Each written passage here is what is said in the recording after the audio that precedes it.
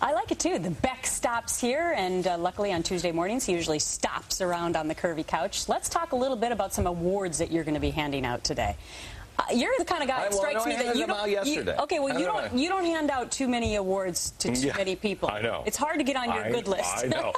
It's kind of like Santa. A couple of Democrats are. Yeah, there's a couple of Democrats, and what happened was, Chris Dodd. We all know what a wonderkin this guy is.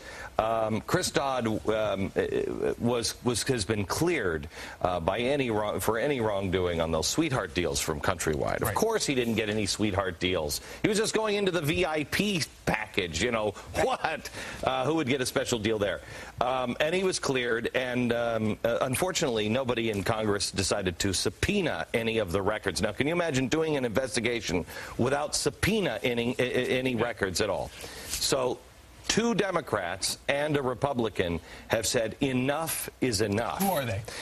Well, I don't remember. I think we got some graphic. You've got Congressman Quigley. Quigley and Issa is the Republican, and Huff, is it? Quigley. Who's the other one, Joe? Hogue. Issa. Hogue? Paul Hodes. Hodes. Okay. Yeah, Hodes. By the way, there is no Joe. Just for people at home. Okay, you just yelled at to a random person. No, person.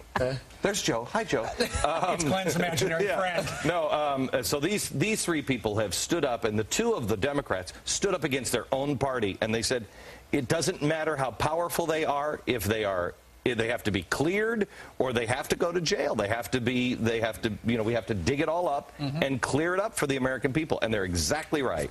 So you handed them one of your Christmas sweater books? Was that the award? No. Because that's our award this morning. That's your award.